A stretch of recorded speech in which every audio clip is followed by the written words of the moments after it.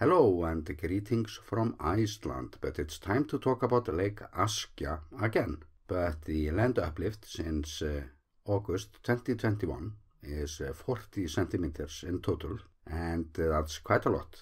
And if you compare it to the situation in Grindavík, the land uplift there is 4 centimeters in total, and the magma is at 4-5 kilometers depth around there now. But the magma under Askja is at 2-3 kilometers depth. But that doesn't tell the whole story, of course, since those are very different systems. Indeed, Askja is this one-of-a-kind volcano, and our experts believe that 1.4 cubic kilometers of magma have been accumulating there. But will it lead to an eruption?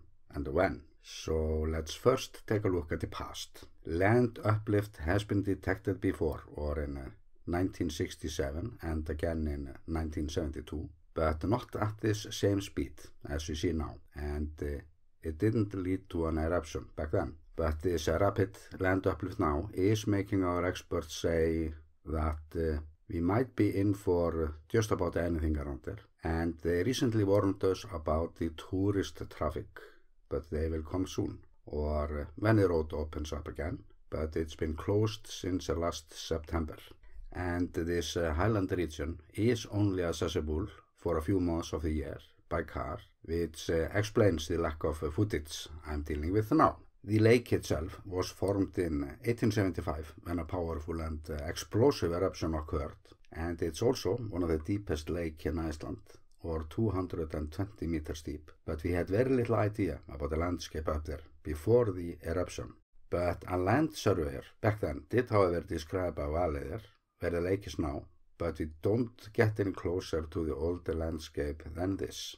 Then in 1785, almost 2.5 cubic kilometers of lava surged up from a vent, and later on the magma chamber ceiling began to subside, eventually stopping almost 250 meters below its normal level. And I'm very sure that that's something that many of my viewers would have liked to witness through a webcam.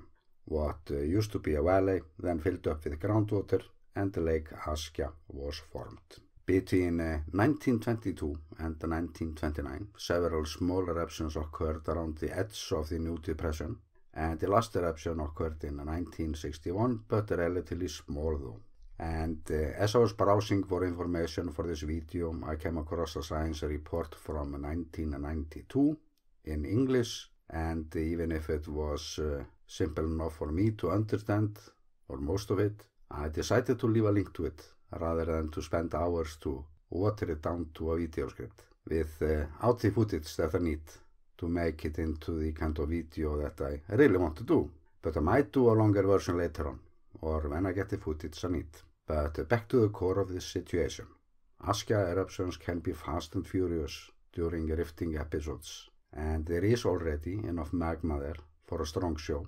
At any given time during summer, there can be hundreds of tourists around, but there is no infrastructure at risk this time. But the 1875 eruption produced a lot of ash. The eruption triggered a wave of emigration from Iceland to Canada and USA, as ash destroyed farmlands in East Iceland, which got hit the worst. So it's all up to the winds how a similar eruption might affect us now. But this was indeed a dark chapter in the history of Iceland. And this explosion crater has its own story to tell, but the lake itself is of course the best witness about how my island is still in the making. So this might be a big event coming up.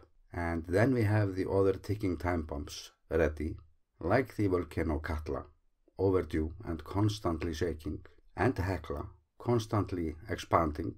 Under Vatnajökull glacier we have the Grímsvötn volcano that could go off anytime, and just by we have the Bárðarbunga hotspot, which is also shaky, and then we have the Reykjanes Peninsula, which will tease us for the next 200 years according to our scientists. And the Tjörnes fracture zone up north has enough tension to produce an earthquake up to magnitude 7, and as that is not enough, we see those odd readings from the seismometers every now and then, like by the Langjökull glacier, offshore west of the Snæfellsnes Peninsula, And even the Ljósufjöll volcanic system shows signs of unrest, or yet another system that we really didn't expect to make it to the news during our lifetime. But this is shot during my last photo tour, as I was gathering footage from that little known system of ours, but it covers a large area, and I still need way more footage from there in order to show you the complete picture.